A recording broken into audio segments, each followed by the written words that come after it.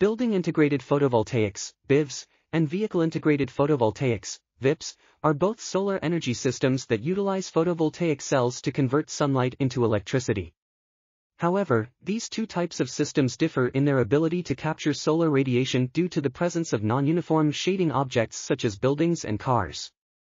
To address this issue, this paper proposes a new method for calculating the solar irradiance of BIPV and VIPV systems.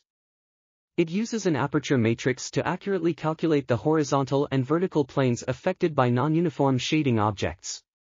Additionally, the proposed method can be used to calculate the solar irradiance on a VIPV by applying a local coordinate system. The 3D model was validated with simultaneous measurements of 5 orientations, roof and 4 sides, front, left, tail, and right, of solar irradiance on a car body. Finally, the combined use of the 3D solar irradiance model is effective in assessing the energy performance of solar electric vehicles in various zones, including buildings, residential areas, and open spaces. This article was authored by Kenji Araki, Yasuyuki Oda, Akira Nagaoka, and others. We are RTCLTV, links in the description below.